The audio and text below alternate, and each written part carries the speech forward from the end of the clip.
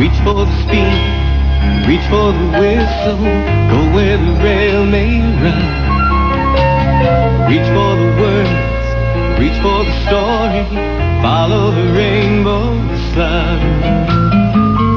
To a shining time station, where dreams can come true, waiting there for you.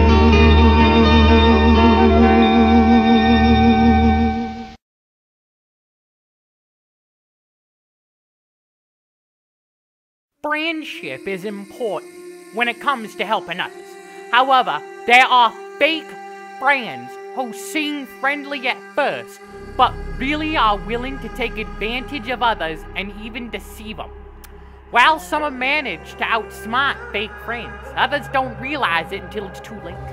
One night, Shawn and May were leading a manifest into Springfield Industrial, a rarely used rail yard somewhere in upstate New York that is rumored to have some negative events take place.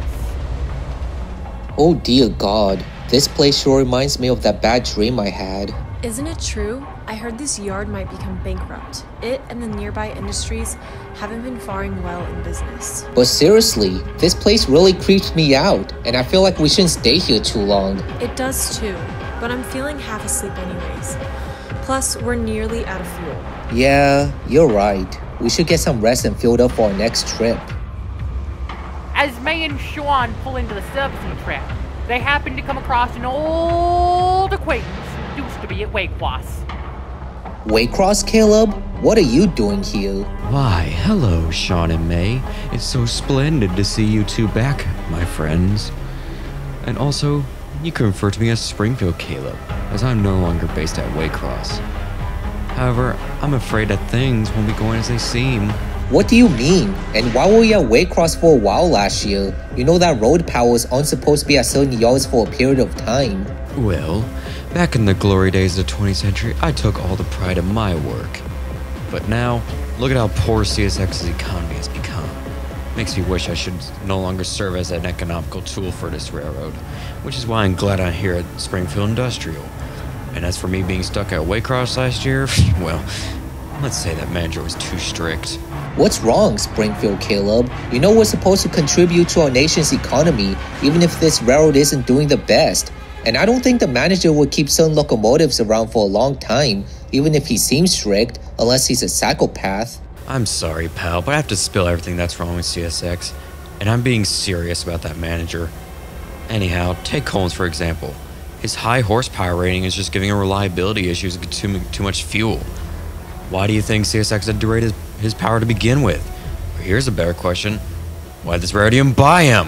That's not true. He still works hard like the rest of us do. Coming from the one who gets paranoid and forgot to blow his horn at a crossing, he should have been recalled and sent back to GE. Excuse me? How did you know about this? That ain't your business. And Nicholas, where do I begin? He's so rude to everyone, including Ben and Eli, and you guys too. Why do you hang around if he has that negative attitude? I mean, don't you get sick of him being a nerd, especially about the military and other historical topics, huh? Because he... And his other dear friend Lily, she sleeps more frequently than the rest of you do. Isn't that lazy? And always boasting of her YN2 scheme being a beauty when she's just a filthy pile of junk like any other YN2 units. And her so-called partner Marie, why does she try to supervise Ben 24/7 when she has a job and a child like mine? Isn't that inefficient? I'm sure Ben can take care of himself. What's your problem? None of us are perfect, but that doesn't mean you have to remind us of our mistakes. And besides, Marie doesn't supervise Ben all the time. You mean like what Nicholas does to you all the time? That's what I thought. Anyways, my name was never Caleb. It was always Seth. I went under an alias to Caleb to hide my true identity while making the rest of you look like imbeciles. So you're the one who was behind the havoc on the Jacksonville division, huh?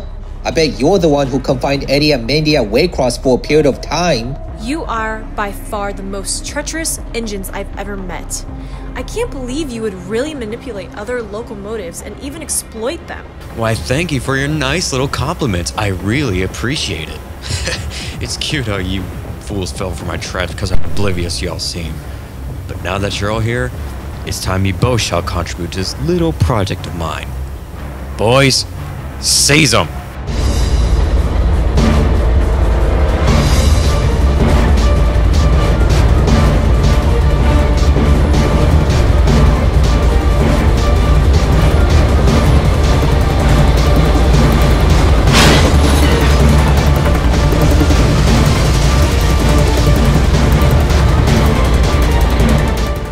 Nope.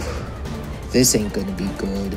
Now stay here and wait for as our crews pull your fuel cutoff switches.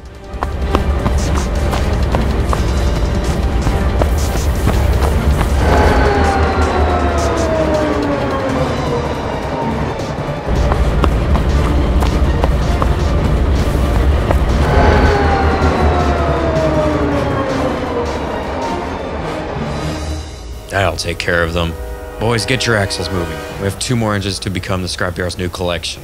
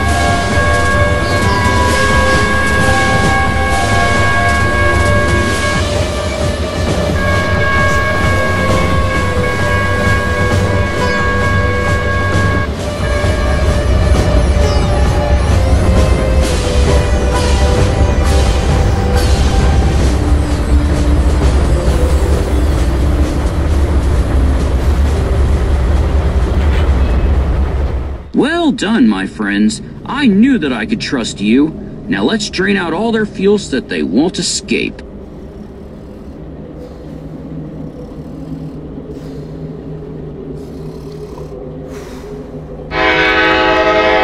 Hey you, wake up! My bad. I've been tired all day. Yeah, tired my... Now listen, 7661 and 173, after you're done draining their fuel, I want you to store the tankers by the nearby silo. And make sure you're both on guard so that nobody steals them. But can't we just dump them in supplies of water so that no thieves will find them? Are you nuts? You're gonna harm the environment by doing it the easy way. I give the orders and you listen. Understand?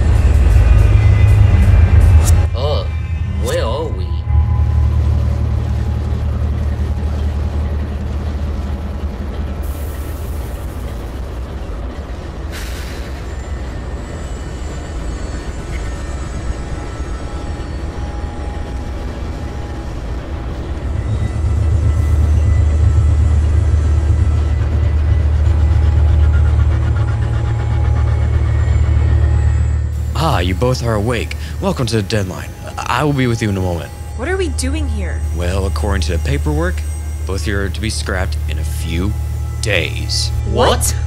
Oh no. Oh yes.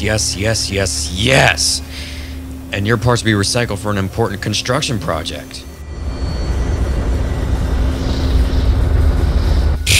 What are you looking at? How did you even get here? Isn't it obvious? And I heard you were the one who judged Holmes, huh? Yeah, for him being an out-there field hogger who thinks he can roast anyone without heeding the warnings.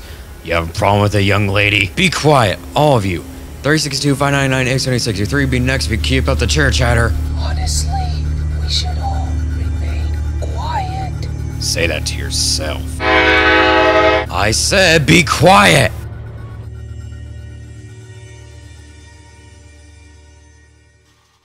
At Waycross, Ben and Bridget are casually switching, cognizant of what has happened to Shawn and May. Are you sure these hoppers go on there? I'm sure they do. And haven't you heard? Shawn and May have been missing since last night. Really? I heard they were on a train to Springfield Industrial and they just disappeared out of the blue. Oh no. And words say that Springfield isn't a safe place either. Yeah, we should quickly get this job over with and then go out and find Shawn and May.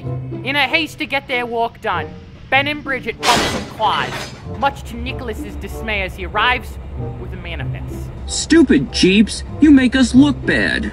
Oh, hello, Nicholas and Marie. Do you blockheads realize that you could have caused an accident? Sorry, there's an emergency that we have to explain. Well, still, you shouldn't be too much in a rush. It could lead to disastrous outcomes. Didn't we go over this many times? But there's something that we have to... No time to explain. Now let's all head into the shed.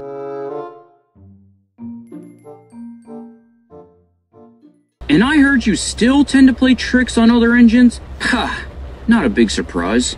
Anyways, I heard that Shawn and May are somehow missing from a roster since last night. We need to go out and find them. What? Are you serious? It was reported that they were on a manifest to Springfield Industrial the other night, and they just disappeared out of the site. Oh no.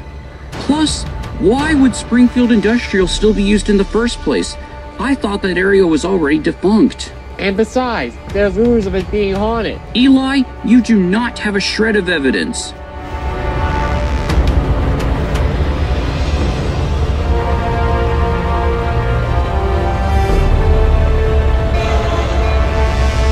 Ah, there you are, Don. You got anything to share with us? Last night, I witnessed Shawn and May being confined at the scrapyard, somewhere outside of Springfield Industrial. There's a line of engines imprisoned, and this Dash 2 with the number 8116 was acting like he's the scrapyard's manager. It's like he's working on a project or something. Thanks for sharing out. However, you're still a knucklehead for having yourself be manipulated by that engine. I've always had fishy feelings about him, yet you failed to heed it. And if anyone has a clear understanding of 8116, you can go ahead and explain.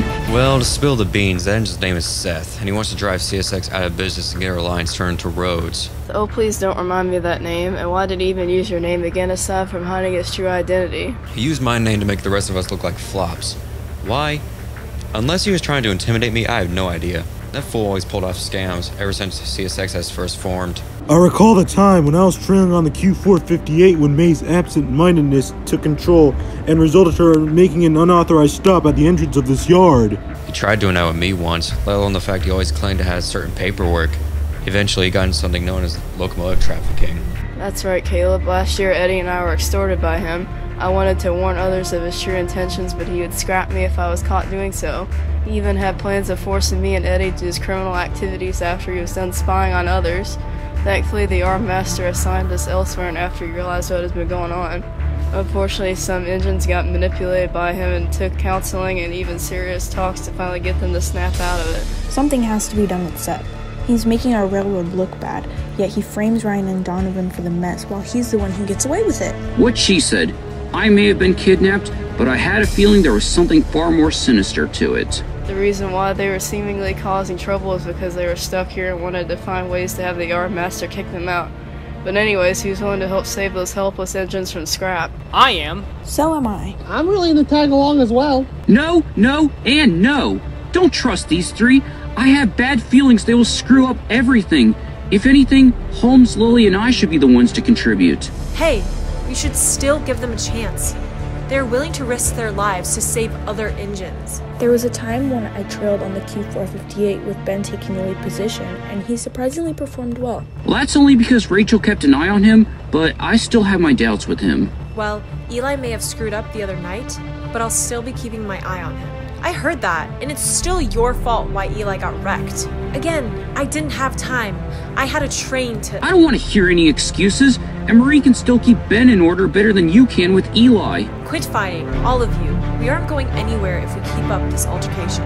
I'd say all of us should contribute to this. Yeah, you're right. And we can keep our eyes on them as well, I guess.